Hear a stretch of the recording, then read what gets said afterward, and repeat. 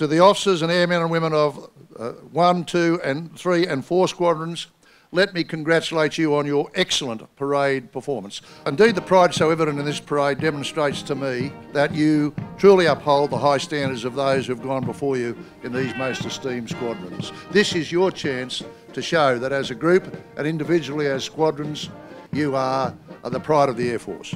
Royal salute, preset, hops! Like most nations, Australia did not have an Air Force a century ago.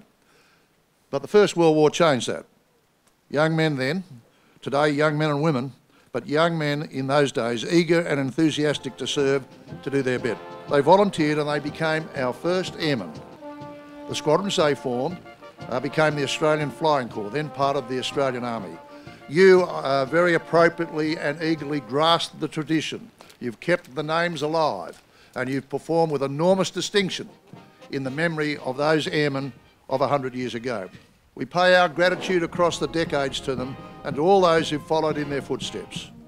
On my own behalf as Commander-in-Chief, representing all of the Defence Force, as Governor-General, representing 24 million Australians, as a veteran, representing those on my left and right in the seats who are your forebears, I say to you, you are a wonderful group to carry on with the traditions and the professionalism of the people who went before you.